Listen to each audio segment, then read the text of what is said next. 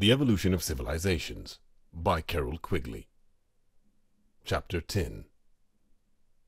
Part 2. Read, recorded, and edited by JohnLothe. Expansion. The first stage of expansion in Western civilization lasted for about 3 centuries, 970 to 1270, and was one of the greatest of such periods in human history. Its instrument of expansion was the feudal system, in which a small minority of fighting men and clergy were supported by a great majority of peasants. The contributions of the latter to the former were far greater than the costs of protection and justice they received in return, so that surpluses accumulated in the possession of the upper class. At first, these surpluses were used for political ends, to build castles or to rebuild older timbered fortifications in stone. But soon investment in economic activities began. This appeared either in agriculture or in the encouragement of long-distance commerce in luxury goods. The agricultural expansion was extensive, and took the form of establishing manors in unfilled areas by clearing wastelands or forests, or by draining swamplands. When this was done by secular lords, the new manors were generally similar to the older manors of the self-sufficient, balanced, three-field type. But increasingly, the manors spread by clerical, above all by monastic groups, were of a new type, producing still the basic needs of their own inhabitants, but adding to this an increasing surplus output of some product for sale off the manor. In grassy or hilly areas, these surplus products from the new manors were likely to be wool, wines, or dairy products, chiefly cheeses. But in ordinary terrain it might be grain. The accumulation of surplus in the hands of the lords, spiritual and temporal, also created a demand for remote luxury goods derived from commerce. From the eastern forests opened by Varangians, there came, by way of the Baltic, various forest products such as furs, honey, wax, and later hemp, tar, and even lumber. From the Levant, there came across the Mediterranean more exotic products, including fine textiles, fine metal products, spices, and dyes. Eventually, links between these two great sea routes were established, the earliest being the Russian river route, then from Italy across the Brenner to Innsbruck, Nuremberg, and the North German rivers, or across the western Alpine passes to the Rhone, Champagne, and the northwestern rivers to the Low Countries. In the first part of the 14th century, an all-sea link was opened by way of the Strait of Gibraltar and Bay of Biscay to the narrow seas. The revival of commerce, especially in the 12th century, gave rise to a new social class isolated from the agricultural process, and living in towns rather than on manors.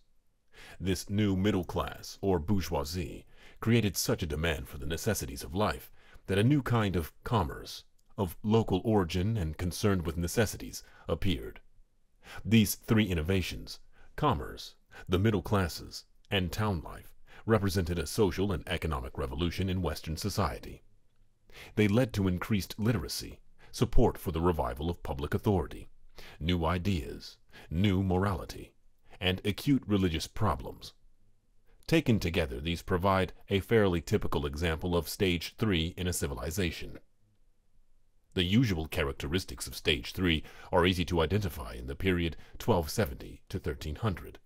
Increased production, growing population, geographic expansion, and increased knowledge. To a lesser degree, and somewhat belated, can be seen the growth of science, but democratic elements, while present, were unable to develop far because of the continued supremacy of specialized weapons. These kept power securely in the hands of a minority. The old view of our grandfathers that the Middle Ages was a static and backward era is now accepted by almost no one. But it is not so generally recognized that medieval expansion was slowing down by the end of the 13th century, and that the society was entering upon a typical age of conflict. The 300 years of expansion that were drawing to a close as Aquinas died in 1274 had been financed by the demand of the upper classes for luxury goods of distant origin. In time, This demand was reinforced and extended by the demands of the successful commercial groups for both luxuries and necessities. But by 1274, the feudal organization, especially the feudal lords, had become institutionalized into an obsolescent structure, with few functions and a powerful determination to resist further change and to defend its own social position. This institutionalized feudalism is called chivalry. As a military system, it was being replaced by royal and ducal forces based on mercenary men-at-arms. As a political influence, it was being replaced by royal and princely rulers served by clerical or even bourgeois officials. These latter had, for the prince, the great advantage that they could count, keep records, and were literate, and yet had no independent military power of their own. Even as a social group, the feudal nobility were being challenged by persons of other origins, such as royal officials, clerical leaders, and wealthy bourgeoisie. The nobility had no desire to continue the process of change that had brought them to this situation, but they were in no position to stop continued development. One of the chief consequences of these economic changes was the advent of a money economy. As a result of this, all relationships in society developed a tendency to become expressed in monetary terms. This was true of the relationships that each noble lord had with his vassals in the feudal system, and with his serfs in the manorial system. The aid and counsel owed by the vassal in the former case, as well as the dues and services owed by the serf in the latter, were sooner or later transformed from obligations to pay in kind to obligations to pay in money. Each change was made at the going rate of value, so that the nobles ceased to have fixed incomes in kind and began to have fixed incomes in money. But the steady rise in prices up to 1300 meant that the value of fixed money incomes was steadily reduced. Every year a fixed income would buy less. This rise in prices and equivalent fall in the value of money occurred because both the amount of money in circulation and the speed with which it circulated increased faster than the increase in the volume of goods available, although this was also increasing. The reduction of noble incomes by the decreasing value of money meant that less could be saved from these incomes. Thus, there was less and less available for investment. If we consider that the price level was about 3 times as high in 1300 as it had been at the end of the 10th century, we shall see that a noble who commuted his income into money at the earlier date would have only 1/3 as much real income at the later date. No one, of course, was quite this badly off, for the simple reason that no one commuted as early as the 10th century, and the later the commutation, the less the loss. But by the end of the 13th century, most nobles were being reduced to desperation. This situation was made even worse by the fact that the institutionalization of the nobility led to customary and legal restrictions on their activities that made it very difficult for them to supplement their decreasing real incomes. On the continent generally, but not in England, they were forbidden to engage in commerce or to marry non-noble girls. These restrictions made it impossible for the nobility to obtain access to incomes from the commercial class, as was done in England, where there were a peerage and an aristocracy, but no nobility. The result of all these noble misfortunes was that the only feasible way in which a noble could supplement his income was as a mercenary soldier, or, possibly, as a royal bureaucrat. The latter was unlikely because writing and counting were not noble skills. Thus a noble was inclined to seek to supplement his income from war. This need became the basis for the imperialist wars of the Age of Conflict that began at the end of the 13th century. English wars against the Scots, Welsh, Irish, and French. French wars with the English, Burgundians, and others. The almost endless struggles among the princes, both lay and clerical, of Italy and Germany. All these, as well as civil struggles such as the Wars of the Roses, the struggles of the Armagnacs, or the Sicilian Vespers, helped to provide jobs for the impoverished feudal nobility. The economic crisis that emerged from the decrease of feudal spending was delayed only briefly by the continuance of saving and investment by commercial groups. The economic life of the towns, including both commercial and crop activities, became institutionalized in the 14th century, largely by the activities of the guilds. As demand ceased to grow, These adopted restrictive regulations, preventing admission of new workers to most activities, and under the pretext of protecting the quality of the products, curtailed output and increased prices. At the same time, towns placed all kinds of restrictions, generally known as municipal mercantilism, on business activities. These included restricting commercial exchange to set times and places, the market, putting restrictions on non-townspeople in the town market, forbidding purchases for later sale in the same market, hampering or taxing export of goods from the town, and so forth. All such regulations, embodying what is technically called a policy of provision, had a very adverse influence on technological advance for most of the 14th century. The decrease in expansion arising from the growth of economic institutionalization was accelerated by a number of other factors. One of these was a fall of prices after 1300, accompanied, within half a century, by a scarcity of labor. The fall of prices probably began with a decrease in demand arising from institutionalization, but it was greatly accelerated by the scarcity of bullion. By the year 1300, the accessible silver mines and scanty gold resources of Europe had been systematically exploited for about 4 centuries, and most of the easily obtained bullion had been extracted, or were going deeper than could be operated easily by the available technology. The problem of keeping water out of the deeper mines was rapidly becoming insoluble. The ordinary lift pumps, known at the time, would not take water higher than about 30 feet, since they worked by air pressure, so that depths greater than this had to be pumped out in multiple stages. Problems of ventilation and of removing ores were also rising rapidly. As a consequence, after about 1320, the annual increase in the bullion supply, and thus the increase in the volume of money, were less than the increase in production of goods, and the long rise in prices was reversed. Costs, particularly wages, did not fall so rapidly as prices, with the result that profit margins, price minus costs, were reduced or wiped out completely. This discouraged production. The situation was alleviated for a short time, just at the middle of the 14th century, because the outbreak of the 100 Years' War in 1338 helped to strengthen prices, but profit margins hardly benefited at all, because the shortage of labor resulting from the onslaughts of the Black Death after 1348 raised wages.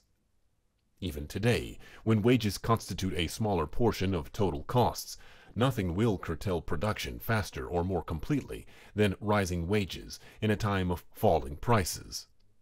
One rather paradoxical consequence of this situation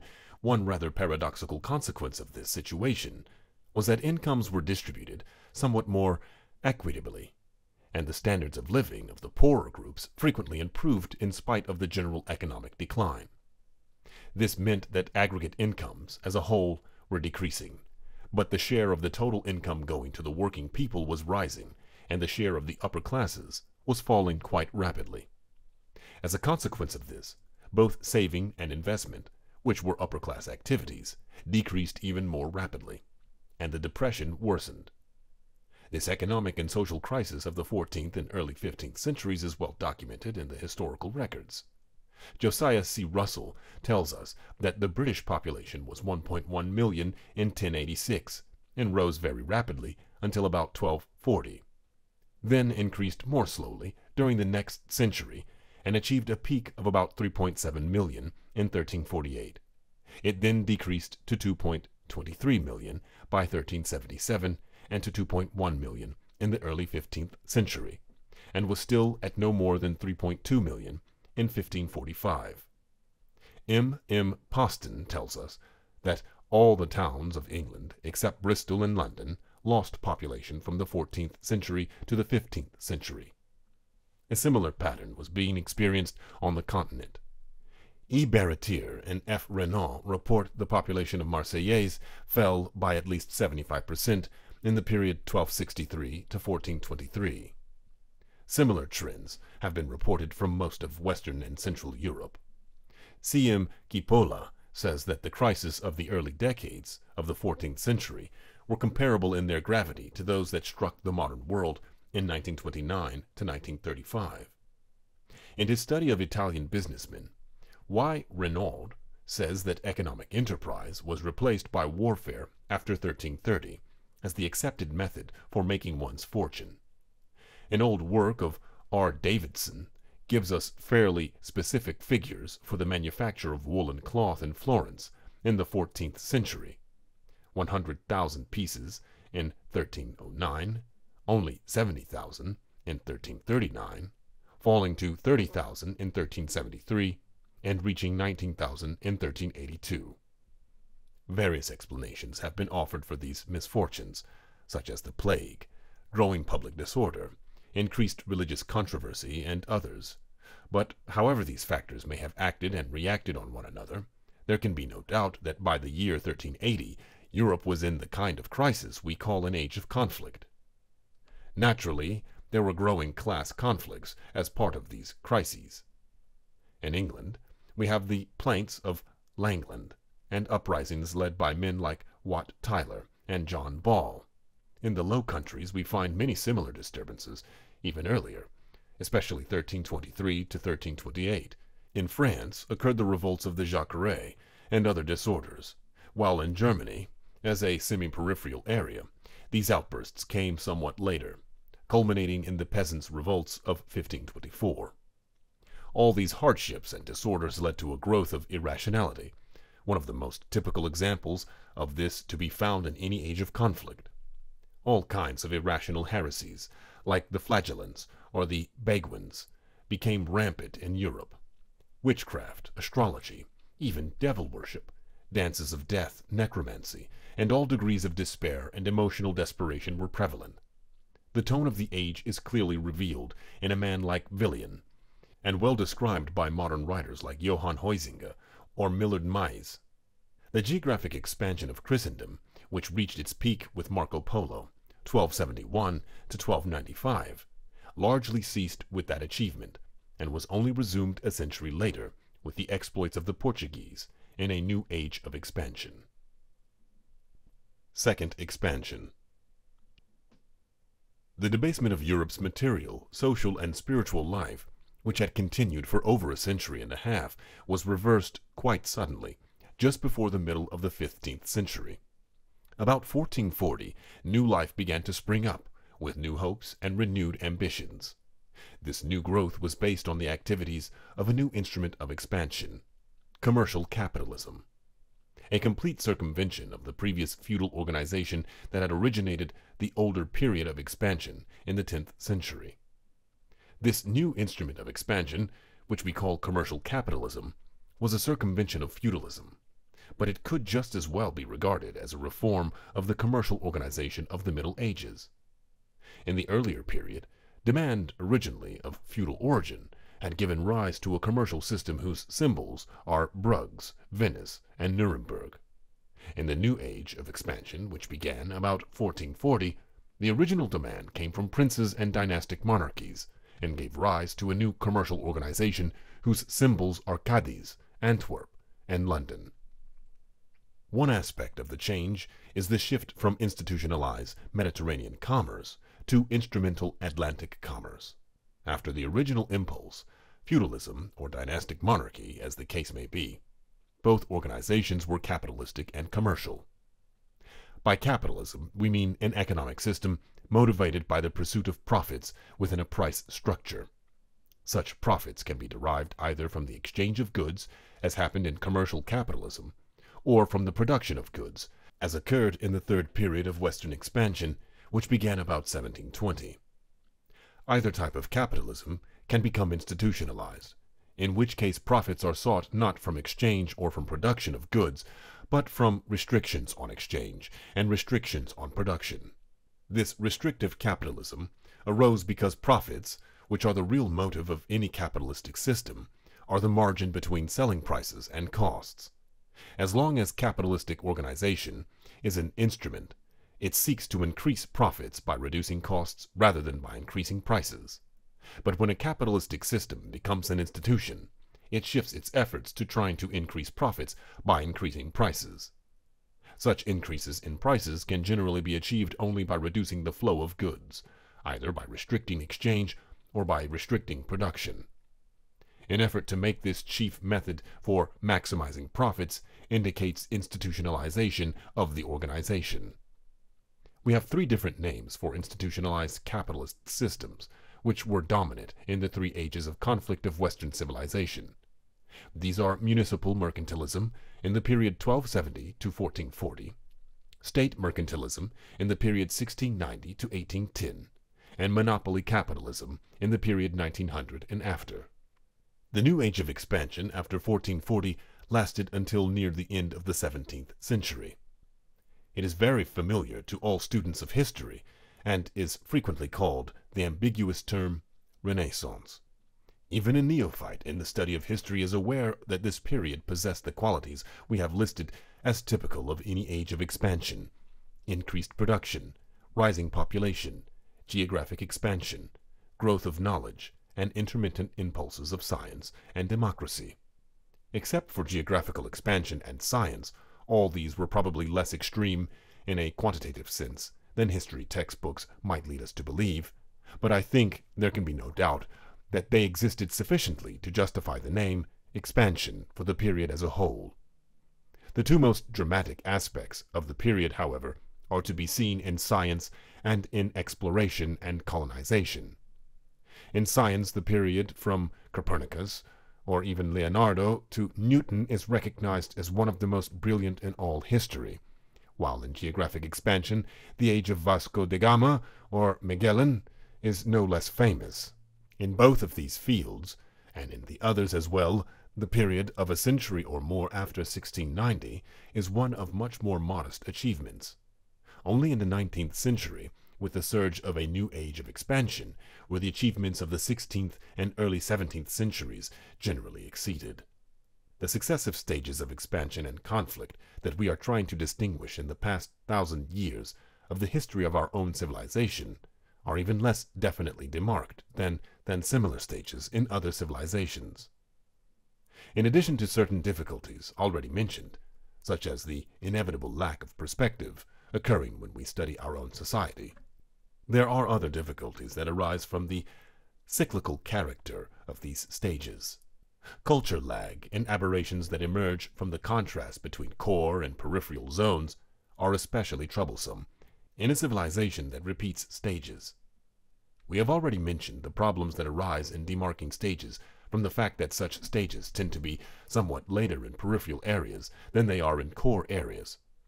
When stages are repeated, as in Western civilization, this gives rise to particular difficulties because peripheral areas could, in theory, fall one full stage behind the core area, and thus mask the fluctuating process in the civilization as a whole. Fortunately, Western civilization did not have a full stage lag in its peripheral areas, but the lag was sufficiently prolonged to provide a masking influence on the demarcations of stages. In general, the core of Western civilization could be regarded as the northern half of Italy, France, the Low Countries, extreme western Germany, and England without its Celtic fringes. The masking effect arose because of continued expansion in Germany and in the New World after this core had already moved into the next stage. There can be little doubt that the shift from expansion to conflict that occurred in the core of Western Europe at the end of the 13th century arrived somewhat later in Germany. Again, when Western Europe resumed expansion about 1440, Germany continued in the period of conflict for another century. And finally, when the second stage of expansion reached its end in Western Europe in the late 17th century, it continued in Germany and in Mexico for several generations more. On the other hand, about 1840, when England, France, and above all, Belgium, were expanding vigorously in the third occurrence of expansion of Western civilization, Germany and Mexico were just about to resume expansion. The masking effect between stages to which we refer was intensified by cultural lag. This means that in any single area, be it core or not, all aspects of the society do not start, stop, or proceed at the same times and rates. In general, change or innovation was earlier in the military and economic aspects than it was in the political, social, legal, or intellectual aspects. This can be seen quite clearly in the early 16th century and again in the late 18th century. The last imperialist war of the first age of conflict was the series of struggles called the Italian Wars, 1494 to 1559. These began with an excuse rather than a cause, just as the earlier Hundred Years' War, 1338 to 1445, had done. The cause of both of these was the need for the institutionalized feudal system to wage war in order to make a living. In other words, war had become an end in itself, as is usually the case with any institution. The excuse given in 1338 for the English invasion of France, like the excuse given in 1494 for Charles VIII's invasion of Italy, was no more than that, just an excuse, a flimsy dynastic claim to a distant throne. But in each case, hordes of unemployed nobles were eager to support such a claim, no matter how flimsy, for the sake of booty and payment for military service. The first imperialist wars of the new age of conflict were the Wars of Louis XIV, which began in 1667 and which continued, with interruptions, until after Waterloo in 1815. The excuses that Louis XIV gave for his wars were just about as flimsy as those which had been offered in 1338 and 1494 in the earlier ages of conflict, and were repeated in the last of these wars by Napoleon. As far as our analysis goes, the Italian Wars of 1494 to 1559 should have been followed by a period of peace such as followed the Napoleonic Wars of 1803 to 1815, since in each case a new period of expansion had begun. Let us note that expansion had fully begun even before these last imperialist wars commenced, since the second age of expansion began about 1440, and the third began about 1730. This was simply a result of cultural lag, and reflected a situation where older institutions continued to work for a war that newer instrumental developments had made unnecessary and unrewarding. A similar and parallel situation may be existing now, at the middle of the 20th century, if we are endangered by imperialist war at a time when new instruments and techniques of peaceful expansion have already begun to function.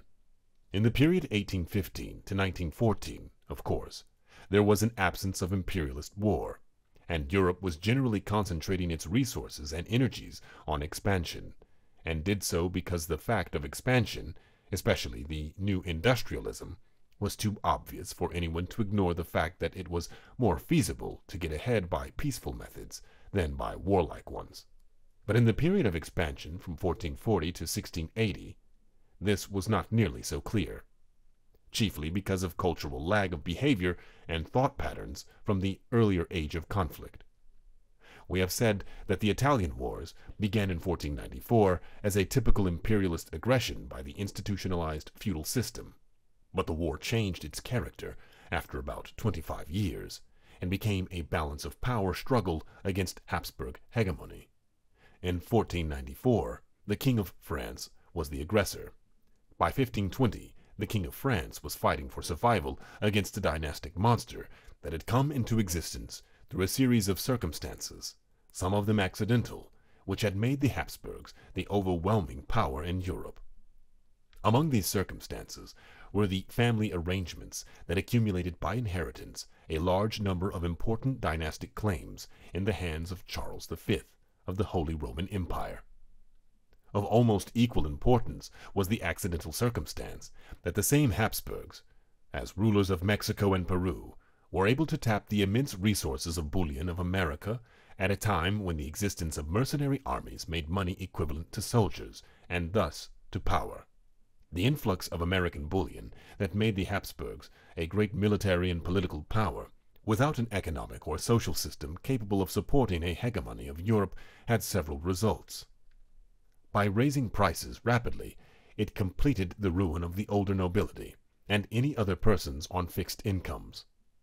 At the same time, this price inflation gave a great spur to economic, especially commercial expansion, and to the growth in wealth and influence of the bourgeoisie and richer peasants. Moreover, the revelation that the possession of money could make a dynasty powerful even without a sound economic or social system to support it, fastened the mercantilist system in a broader, more exploitative way upon Europe. Political power supported by mercenary soldiers was used to regulate economic activities, so that a favorable balance of trade would bring in sufficient money to hire mercenary soldiers, and thus expand a dynasty's ability to control more taxpayers, get access to larger numbers of mercenary recruits, and to increase the favorable balance of payments. These obsolescent ideas, which continued as a cultural lag during the course of the new Second Age of Expansion, ensured a continuance of imperialist wars even in the period of expansion. The struggle against Habsburg hegemony that began after 1519 was ended with the Habsburgs' political defeat in the 30 Years' War, 1618 to 1648. The struggle against French hegemony in Europe that began in 1667 continued until 1815, but the interval between these two struggles, which should have been a period of peace, was not, because of economic struggles such as the three Anglo-Dutch wars, which were justified by institutionalized mercantilist ideologies. Moreover, only local and sporadic movements toward democracy appeared in this period of expansion, because the organization of military force and of political power was not such as to permit democracy to function. The Italian wars of 1494 to 1559 were like a cauldron in which a great variety of military ideas and tactics were thrown together and tested. Among these were the mounted knight, the new infantry of English crossbowmen or Swiss pikemen, the even newer infantry of arquebusiers, the light cavalry reiter armed with horse pistols, primitive artillery, and even a Spanish revival of the Roman legionary. From the competition of these various arms there emerged by 1559 a tactical combination of pike and arquebus that held the field for over 2 centuries. In this combination the pikemen defended the arquebus against charging horsemen, while the arquebusiers defended the pikemen against forearms. At first, slowness of reloading, which left arquebusiers in jeopardy from cavalry for long intervals, required a high ratio of pikemen in the unit. But the slow increase in rate of firing and the invention of the ring bayonet, which made each musketeer able to act as his own pikeman, in 1690, led to the reduction and eventual elimination of pikes. But the use of muskets, either with pikes or bayonets for defense against cavalry, supplemented by artillery, remained a skilled task as long as guns remained muzzle-loading, spark-ignited weapons. Such skill could be obtained only from professional mercenary soldiers in the relatively small numbers that could be paid by dynastic monarchies in the mercantilist period. In this period, the organizational feature of small professional mercenary armies was reinforced by the fact that arms were handmade on a piece-by-piece basis, and were thus too expensive for the average private citizen to obtain or for the public fisc to purchase on a mass basis. Accordingly, it is not surprising that political power remained concentrated in a narrow group who controlled this limited supply of weapons and did not spread to that majority who were relatively isolated from war and weapons, and thus had no basis on which to establish any claims for participation in governmental functions. This narrow basis for military activity in the 16th, 17th, and 18th centuries fully sustains the narrow distribution of political power in the same period. Accordingly, it became relatively easy for the vested interest groups to defend the status quo and to prevent structural changes when the new period of crises began at the end of the 17th century. Second Age of Conflict. The second period of expansion in Western civilization was transformed into a second age of conflict when the instrument of expansion became an institution. The two phases of this organization are generally called commercial capitalism and state mercantilism. The preceding period of mercantilism, which we call municipal mercantilism, generally had been regulated by municipal political units rather than by the wider monarchical political units of the 18th century. It had been dominated by the interests of the consumer and had reflected this concern in a policy of provision that put restrictions on exports but not on imports, and tried to regulate craft activities to protect quality. By 1400, this policy had become very restrictive. The second phase of mercantilism was organized on a different basis, with different aims, since it was generally regulated by dynastic monarchies and generally sought to protect the interests of commercial groups. As such, it had no interest in restricting either imports or exports, but rather sought to make goods go through the territory so that fees of handling and the profits of exchange could be ensured to the citizens. This is frequently called the policy of the staple, and contrasts both with the policy of provision of the first age of conflict and with the policy of protection of the third age of conflict that associated with monopoly capitalism after 1900. These three policies represent the interests of three different aspects of the economic system. Any economic system must provide production, distribution, and consumption. Each of the three ages of conflict of Western civilization sought to protect the vested interests of one of these aspects, but in the reverse order, so that the consumer was dominant in the first period, about 1400, the trader was dominant in the second, about 1750, and the producer was dominant in the third, about 1930. Any effort to make means into ends, or to make one section or aspect of a process the dominant interest of the whole process, is a clear indication of institutionalization. This process of institutionalization can be seen as a kind of general stagnation of Western civilization during most of the century from 1650 to 1750. The geographic expansion that had spread in such a phenomenal way in the period 1450 to 1650 began to hesitate. In North America, the colonies remained east of the Appalachians, or, in some areas, below the fall line. In South America, the incredible explorations of the earlier period, which, for example, had seen the continent crossed from west to east by way of the Amazon, were not repeated until the 19th century. In the history of Africa, we find a similar situation. In most areas of the Dark Continent, there were widespread explorations and missionary activities, even a transcontinental journey in the 16th century, but then nothing similar occurred again until the 19th century. Expansion into India and the Far East shows a similar but less drastic hesitancy. The same cycle can be seen in legislation, which devoted itself, after about 1650, to the defense of the status quo, or to the effort by political action to obtain a larger share for oneself of what was regarded as a static and unexpandable body of the world's wealth. This can be seen in the navigation acts that the English colonies in America so resented in the period after 1765, but that were first enacted after 1649. These acts sought to prevent economic innovations in the colonies and to force their trade in commodities to go through England and English hands, whatever their ultimate destination. At the same time, within England, technical innovation was discouraged. Work became an end in itself, and laws were made to preserve existing markets as they stood. In a semi-statistical study, Change and History, published in 1952, Margaret T. Hodgkin found 3 periods of technical innovation in Western history. These were the 11th century to the 14th century, the 16th century, and the 19th century.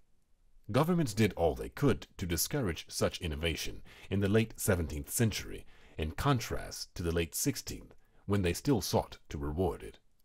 In England, the patent power was used to prevent new techniques rather than to encourage them.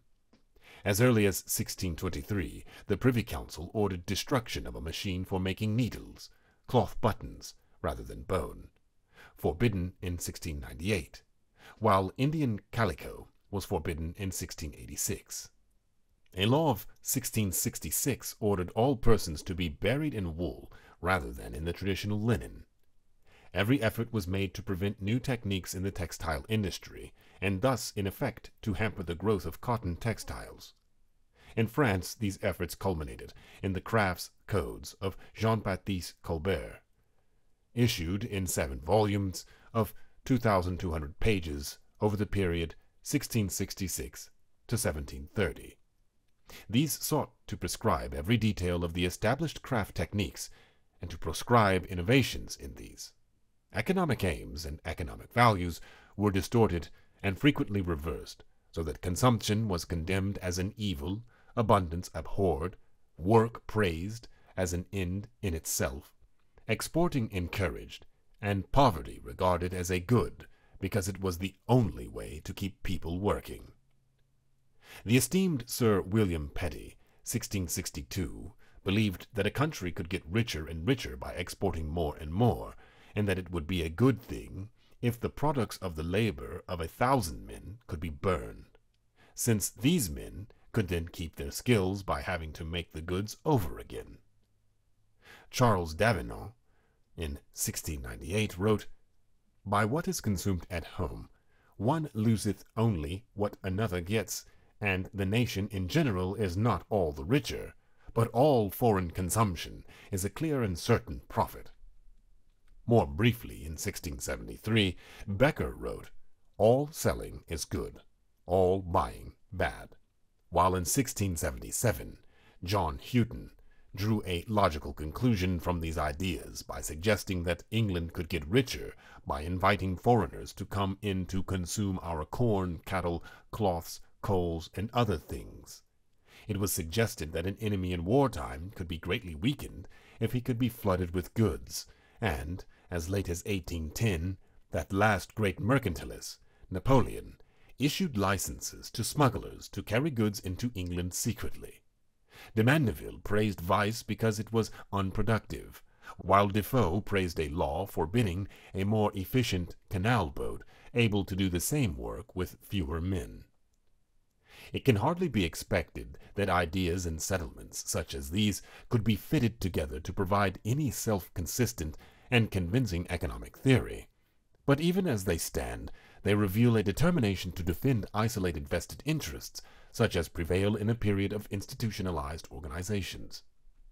As might be expected in such a period, the century 1650 to 1750 was one of imperialist wars, of class conflicts, of flattening population expansion, of softening prices, and of irrational confusions.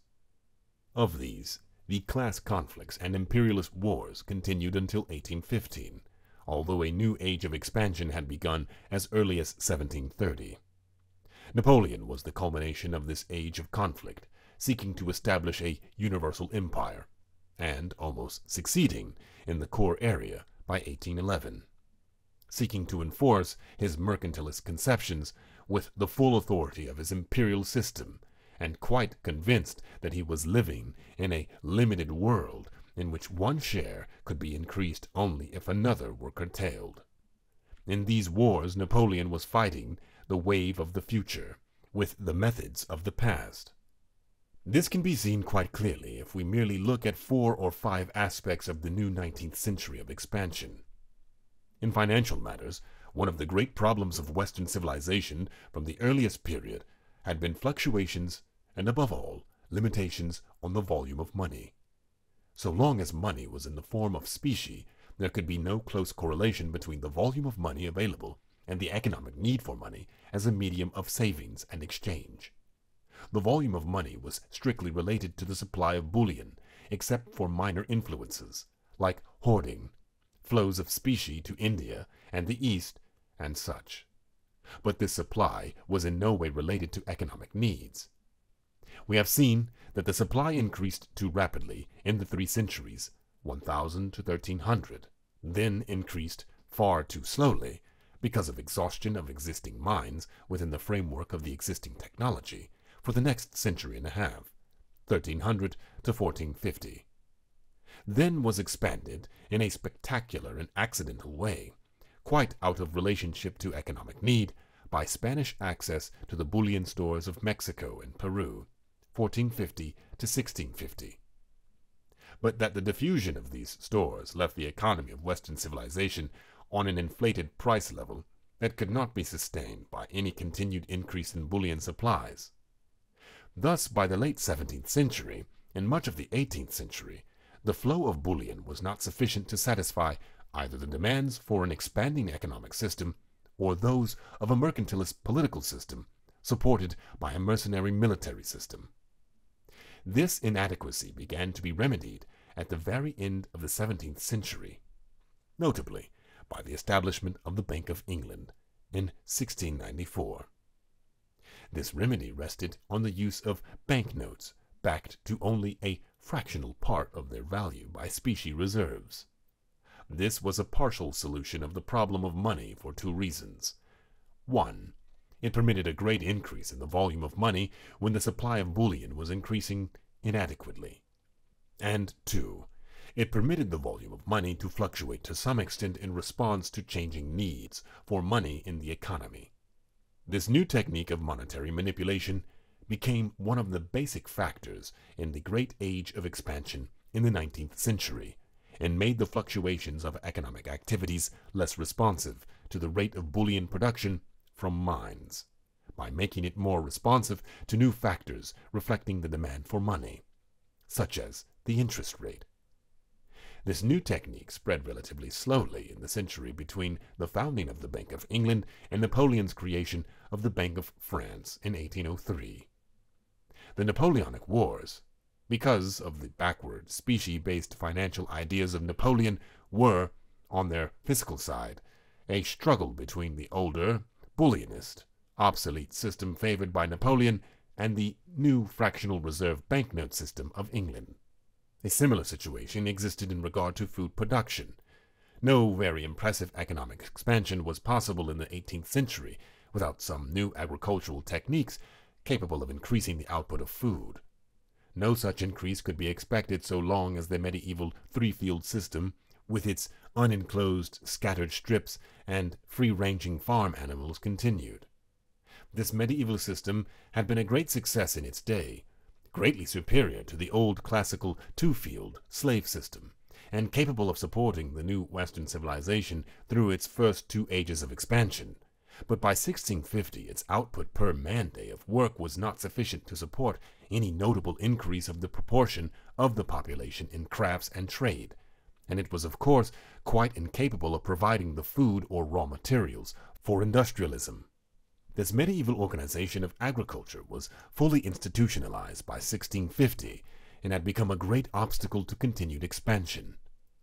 Just at that point, however, there became available in Western Europe the elements of a new agrarian system fully capable of supporting a new period of expansion and destined to do so in the 19th century. The new organization of agriculture is usually known as the Agricultural Revolution.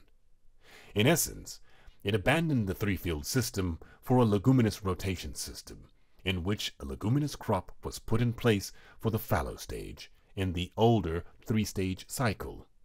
Such a leguminous crop, like alfalfa or clover, put much more nitrogen in the field than any fallow year ever could. But it required a major reorganization in livestock handling. Animals had to be fenced in rather than fenced out of the arable field, as in the older system, because the fallow and, to a lesser degree, the stubble on which medieval livestock had foraged were gone. Fencing in of animals or enclosure had 3 important results. 1. Selective breeding could be practiced, with a great improvement in the quality of farm animals. 2. Animal manure was now available in quantity to be used where its fertility was most needed. And 3. Feed had to be supplied to the animals, thus providing a use for the leguminous crop that had been put into the fallow stage of the older cycle. There was thus a drastic increase in size, quality, and numbers of farm animals as a consequence of the agricultural revolution. As an index of this, we might note that the slaughter weights of farm animals tripled at Smithfield Market in England during the 85-year period ending in 1795. The agricultural revolution did not cease with the factors we have mentioned, but included a number of other significant items. Enclosure ejected a considerable number of subsistent peasants from the agrarian system, and led to larger holdings and some degree of rural depopulation, thus providing manpower for increased commerce and industry. It also made possible numerous other technical advances, many of them associated with the ideas of rural eccentrics like Jethro Tull, 1711. These included planting of seed in rows, in holes in the ground, by use of a seed drill instead of broadcast surface sowing, as in the Middle Ages. This encouraged seed selection and the use of horse-drawn cultivators. The agricultural revolution was the basis of the new age of expansion that began in England about 1730, but that had not yet reached France a generation later. This fact was perfectly clear to Arthur Young when he traveled in France just before the French Revolution.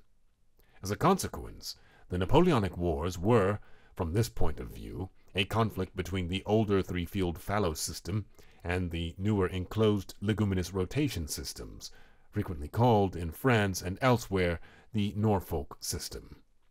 There was also a third important element in this situation. This was the shift from a craft system of manufacture to an industrial system. The vital point about this shift is not so much the growth of the factory system or the growth of an urban proletariat that did not own the tools it used, but to the shift from an economy in which production was achieved by energy released in living bodies, man or animal powered, to one in which production was achieved by energy released through non-living mechanisms, water power, or steam engines.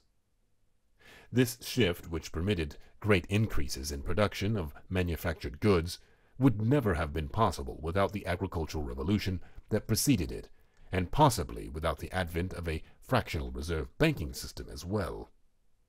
The change, which is usually called the Industrial Revolution, was in full development in England, but was largely unknown in France during the Napoleonic Wars. In this regard also, these wars represented a conflict between a newer organization for fulfilling human desires and an older obsolescent one. There is a fourth way in which the Napoleonic Wars represented a struggle between the new and the old. On the Napoleonic side, we find ranged all the forces of mercantilism, meaning the theories and the vested interest forces that believed that economic life had to be regulated by the government and regulated for largely political ends. This system played a very significant role in Western civilization in the period 1200 to 1800, but by the latter date it was clearly obsolete and had to be replaced by a more advanced system. This newer system of economic management is known as laissez-faire, and, as is well known, it was associated with the period of expansion of the 19th century. What is not so well known, however, is what the shift from one to another really entailed. Every economic system has to be regulated. That is, somehow, decisions must be made as to what is produced, how much of it, and who gets it. The early Middle Ages, and again in the late 19th century, the European system of management was an unregulated automatic one. That is, no centralized decision-making occurred in either, but the two were entirely dissimilar in the ways that this came about. In the medieval system, economic regulation was automatic through medieval custom. What was produced, how much, and who got it were established on the basis of what had been done at an earlier date. Custom ruled. In the 19th century, once again, Europe had an automatic management of economic life, but now it was a dynamic economic system, not the static one of the earlier Middle Ages. And, as a dynamic system, it could not be regulated by custom. Instead, it was regulated by the market.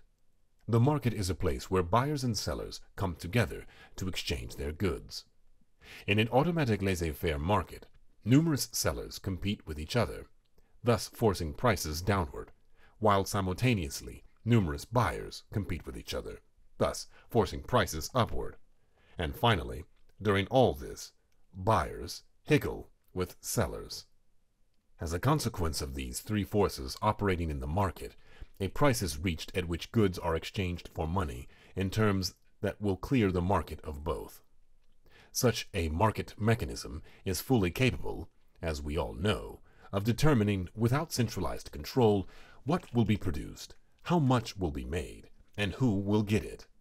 But no laissez-faire system can do this unless a market exists. And no such market can exist unless both transportation and communications are so highly developed and so free that people know what is going on and both goods and money are free to move where each is more valuable. Neither transportation nor communication were adequate to this purpose when the customary system of the static medieval economy began to break down from the introduction of dynamic economic influences about the year 1000. Thus, there was no market in the year 1000, and there was still no market, although a myriad of small markets in 1700. These small markets existed from the inadequacy of both transportation and communication, and were small, in the sense that the numbers of buyers and the numbers of sellers in each market were too small to prevent monopolistic or oligopolistic prices, and to achieve competitive prices. To prevent this, and to protect the consumer from exploitation, municipal mercantilism grew up and dominated economic regulation during the period 1200 to 1500 approximately. As improvements in transportation and communications appeared in the period of medieval expansion, there was a tendency for the numerous small markets regulated by municipal mercantilism to flow together to create fewer and larger markets. These larger markets, drawing from areas larger than the areas of municipal control, and similarly supplying goods to larger areas, could not be controlled by municipal authorities. Still, these authorities continued to attempt to do what was technically beyond their powers to do. These efforts, aiming at the defense of established vested interests rather than at the protection of consumers, as originally intended, are part of the institutionalized structure of the first age of conflict. As a consequence of the inability of municipal authorities to regulate the newer, larger markets created by improved transportation and communications, this task was taken over by the emerging dynastic monarchies. We have already shown how changes in weapons, political organization, and political ideology had created these newer political structures with power to regulate economic life over larger areas. This newer economic regulation by dynastic monarchies is known as state mercantilism. It aimed to protect traders rather than consumers or producers. Much of the expansion of the second period of expansion arose from its efforts. By the 18th century, state mercantilism had become, in its turn, a structure of vested interests, serving to hamper economic life rather than to help it. This was as true of traders as it was of consumers and producers. This shift of state mercantilism from an instrument to an institution was based on two chief features. On one hand, the organization was no longer used for an economic purpose, but had become an end in itself, with largely political purposes. It was used to increase state power rather than for economic life. On the other hand, by the late 18th century, transportation and communication were again beginning to improve so rapidly that continental and even world markets were coming into existence. These were, of course, much wider than the areas of power of the dynastic monarchies, and accordingly could not be controlled by them. The continued efforts of governments to exercise such control in the portions of markets that fell in their respective power areas merely served to create restrictions on economic life and hampered production, exchange, and consumption alike. This situation was shown by Adam Smith in his book The Wealth of Nations in 1776. Clearly, markets were now large enough to be regulated by supply and demand, by competition and higgling, and any movement to allow this would be economically progressive. From this point of view, also, the Napoleonic Wars represented a struggle between an older and younger system. Thus, from 4 points of view concerned with finance, agriculture, manufacturing, and economic regulation, the political struggles between England and France in the Napoleonic period reflected a contrast between the future and the past. There are, of course, numerous other factors involved in this contrast.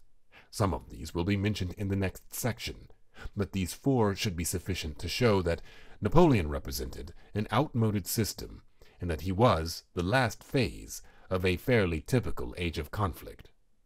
The other marks of such an age of conflict, with one notable exception, are fairly obvious or have been mentioned already. The exception is in intellectual history, where an age of conflict usually is a period of irrationality.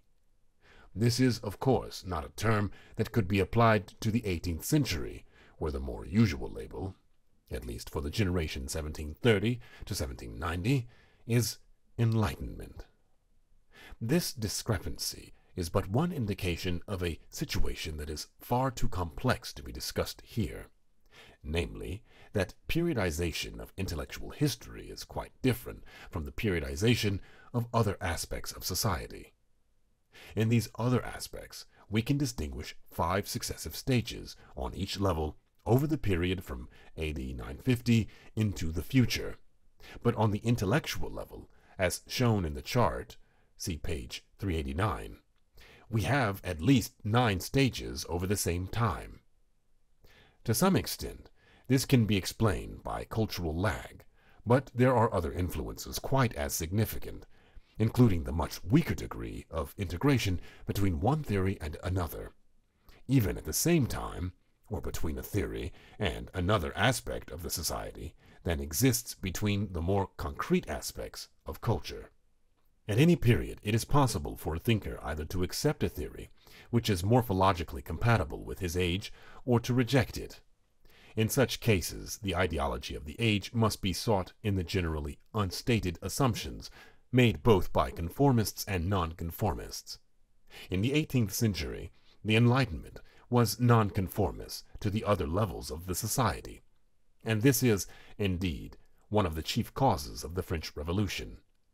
The rational, orderly, organized qualities of the Enlightenment were quite incompatible with the irrational, disorderly, and disorganized society of the day, and thus gave rise to tensions that, reinforced from other directions, provided the energy motivating the French Revolution. The irrationality to be associated with the second age of conflict might be sought either in the intellectual stage that preceded the Enlightenment, or with the Romantic movement that followed it. In the former case, it would be associated with such items as the political theory of Hobbes, and with Jansenism, while in the latter case, it would be associated with the literary movements that began with Richardson and Macpherson's Ossian, and developed into Rousseau, Sturm und Drang, Wordsworth, and others of the political theories of men like Burke, Fichte, Bonald, or de Maistre, and the religious movements represented by Methodism. On the whole, it seems preferable, without being dogmatic, to associate the latter intellectual stage with the irrationalism we expect from an age of conflict. But at any rate, the subject is too complicated to be discussed in any satisfactory way here.